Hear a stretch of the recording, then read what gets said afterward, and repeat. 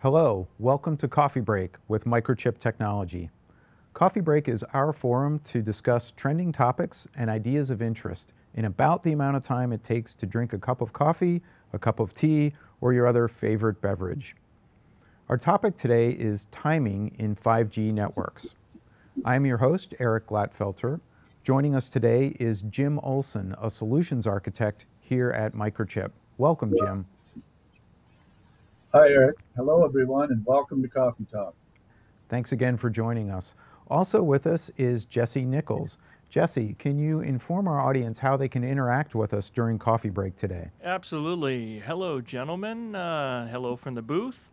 Unfortunately, we are not live streaming today. We had some technical difficulties, so this is pre-recorded, but we'll get back right on that in episode 3. You can always place your questions in the chat, and our experts will be there to answer those questions. You can send them to live stream at microchip.com. That's also an option.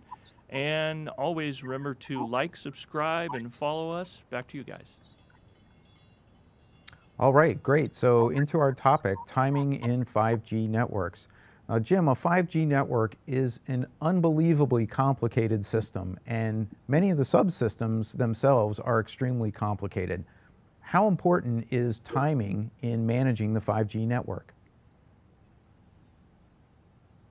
Eric, timing plays an important role in the seamless operation of these wireless communications computers that we use every day.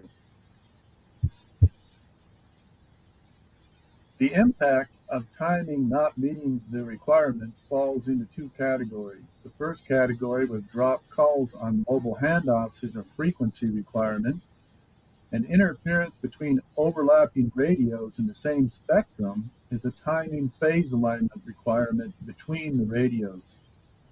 So when you say something like interference, you're talking about potentially somebody trying to watch Coffee Break and live stream and getting unintended buffering. That's not acceptable, right? Yeah, Eric, that's not acceptable, and TDD technology requires the radios to transmit in their assigned time slots properly, and if they do not, it results in interference. And that's because the underlying fundamental technology for 5G radios, time division duplex, means the uplink and downlink share the same frequency band. So timing issues do result in interference and degradation of services, such as buffering on streaming events and other related issues. Okay. But the momentum today for 5G timing architectures is moving towards network-based timing solutions such as PTP or precision time protocol. And in this 5G architecture, the poor quality of the oscillators in the 5G new radios, low performance, low cost oscillators, have an impact on timing architectures, and we'll talk more about that a little bit later. Okay. Now, I assume that in the 5G network, there's going to be a very stringent timing budget. Is that correct? And can you walk us through what that budget looks like? Yes, that is correct. And when we use network-based timing solutions such as PTP, we allocate timing error budget to the end-to-end applications. So in 5G, the timing error is plus or minus 1.5 microseconds to absolute time, but we allocate it into 3 sectors: the source of time, the transport network, and the end application. For the source of time, we use GNSS GPS-based timing receivers, which are called primary reference time clocks. Primary reference time clocks have industry standard categories. We have PRTC-A, which is tracking within 100 nanoseconds accuracy to UTC time, PRTC-B within 40 nanoseconds, and ePRTC, or enhanced PRTC, within 30 nanoseconds. The ePRTC uses a co-located cesium standard so that if the ePRTC GNSS GPS functions become compromised, we can maintain PRTCA accuracy for more than 2 weeks without GNSS or GPS reception. The transport network is also allocated the largest portion of the total time error budget. And in the switches and routers, the boundary clock classes also have industry standard specifications. And the better your boundary clock performance, the longer we can extend the timing chain of the switches and routers in the timing path. The end application falls into 2 categories. You have the CPRI category, which is the Common Public Radio Interface application, where we send timing over the CPRI link from the baseband units to the radios themselves. For this application, we allocate 400 nanoseconds of the timing error budget to this CPRI model. For eCPRI with 5G new radios, where the PTP clients are in the radios themselves, we allocate 80 nanoseconds of the total time error budget. Okay. Let's go back to the source of time. Can you tell us a little bit more about the PRTC standards?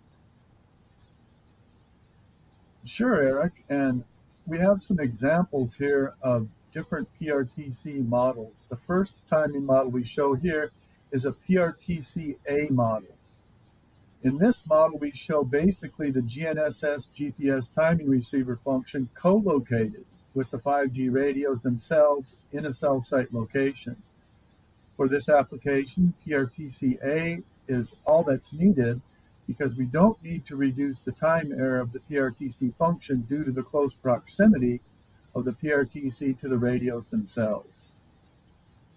If we look at timing model number 2, which is an Ethernet front haul model, we also can use a PRTC-A function because once again, we're in fairly close proximity to the radios.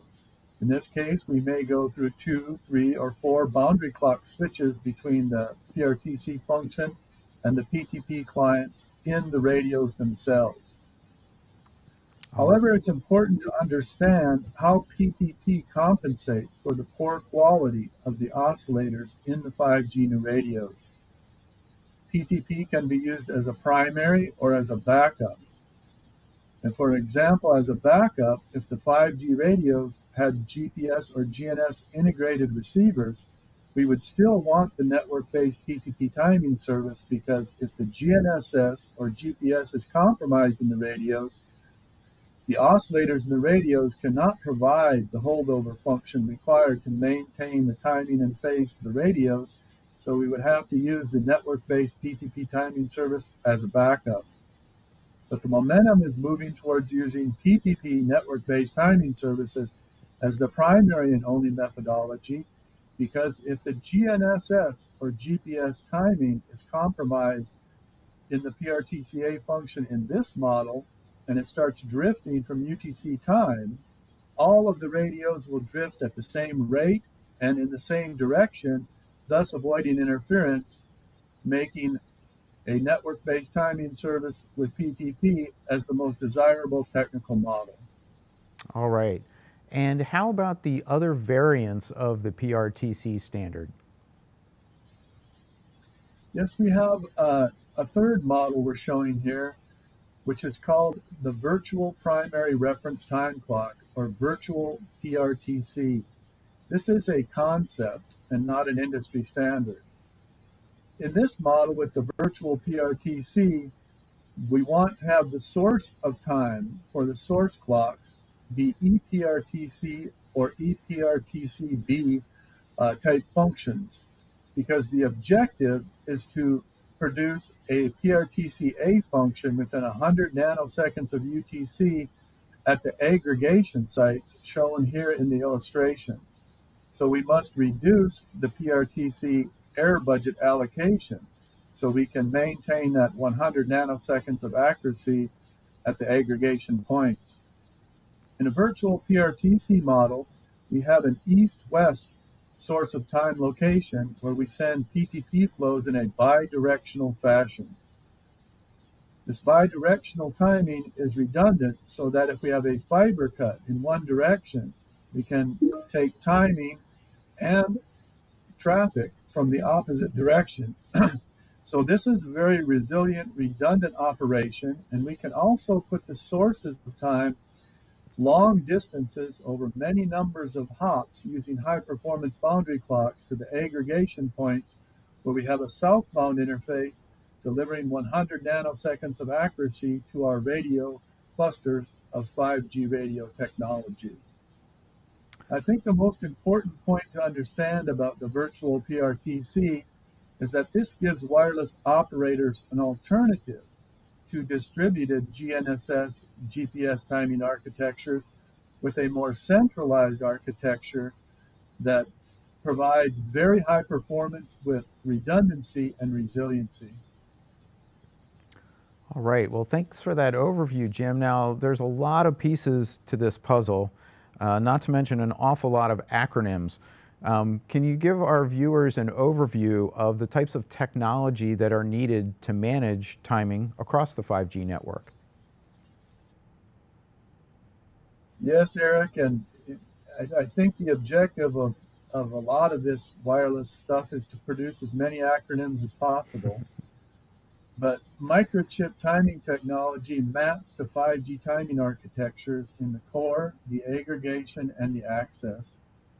Microchip makes everything from cesium and rubidium atomic clocks to source clocks, GNSS, GPS timing receivers to PRTC-A, PRTC-B, ePRTC clock sources. We make PTP servers, gateway clocks with grandmaster functions. We also make components for boundary clock functions and high-performance boundary clocks, as well as PTP clients, associated software, and oscillators for source clocks and 5G new radios themselves. So Microchip has lots of solutions. And if you want to learn more about the Microchip solutions or 5G architectures, visit the Microchip website. All right. Thanks again, Jim, for that overview. I appreciate it. We'll go to Jesse in the booth now. Jesse, are there questions for Jim and our other experts? Hey, guys. Yes, there are actually a few questions here. One of them is, how does the cesium improve the holdover performance of the ePRTC? Jesse, that's a good question. So a cesium atomic clock is an autonomous reference, so it needs no external input, but it's a frequency device. But we can attach that frequency device to a GNSS timing receiver, and we use ePRTC algorithms to measure the offset of the phase error accumulation between the GNSS receiver and the cesium atomic clock. Over time, we learn that offset very well, so we're able to make corrections with our algorithms to maintain UTC traceable time when GNSS or GPS is compromised. So we can hold UTC traceable time with the cesium for several weeks or even months. And this technology is certainly in the realm of cool technology. So if there's any technology nerds like me out there, you really appreciate this sort of cool technology. Great, great. We do have another question here. Are there other network-related issues that degrade timing accuracy other than switches? That's a good question, and the answer is yes. In addition to time error mitigation in the switches, we have to be concerned with additional asymmetry that creates time error from the network itself. For example, if the PTP flows for network-based timing reside on two different fibers from the forward and reverse direction, those fibers may be different lengths. They may not exactly be the same length, which creates additional time error and asymmetry, as well as the network interfaces themselves. Rate conversions, SFPs, and other things also cause additional asymmetry or time error, and those need to be calculated into the calculations for the time error budget when we use network-based PTP timing services for 5G architectures as well. All right, thank you, Jim. Looks like we do have one more question here. Could you use both a GNSS and PTP input on a PRTC device? You bet, Jesse. That's another good question. And there's a technology, it's a standards-based technology called APTS, which is Assisted Partial Timing Support, where yes, you can have GNSS or GPS as the primary reference to a PRTC, but you can also have a PTP input coming from another PTP server located at a different point in the network.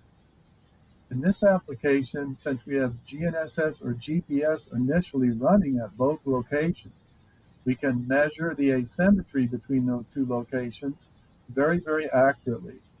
So if we lose GNSS or GPS at the far end location, we can create a GNSS or GPS proxy by using automatic asymmetry calibration algorithms. So we can maintain UTC's traceable time if we lose GNSS or GPS or it's compromised with APTS technology. And again, this technology falls into the realm of really cool technology.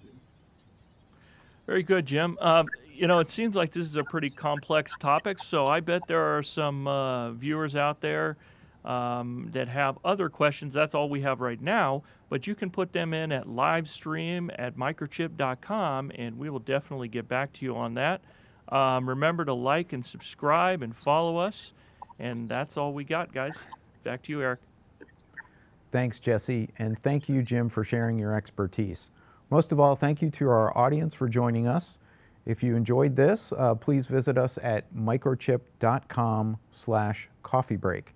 There you can access previously recorded sessions of Coffee Break, and more importantly, you can see our agenda of upcoming topics. You'll be able to add them directly to your calendar or subscribe for updates. So thank you again. We hope this information is useful to you as you work to create something great. Thanks. Have a good day. Bye.